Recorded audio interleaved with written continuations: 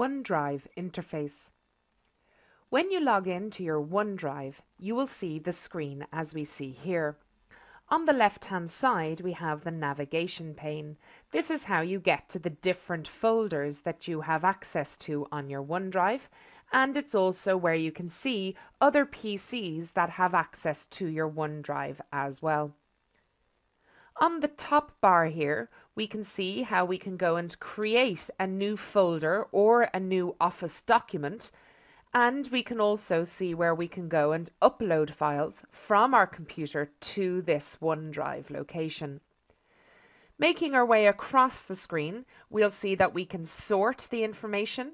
We also have an option here that will allow us to change the view of the files that we're looking at. So here I can see it more like a list view.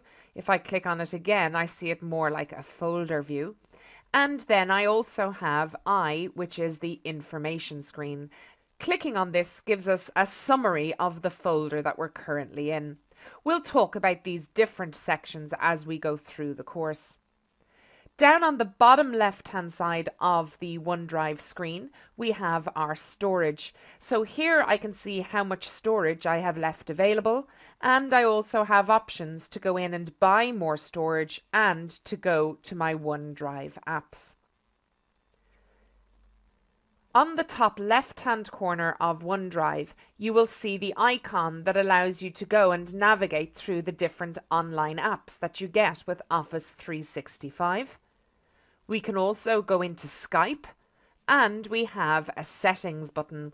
Here we can have a look at our OneDrive settings, and we can go and change some of the options. Again, in order to sign out of OneDrive, clicking on the very last icon will allow you to go in and sign out of your own profile.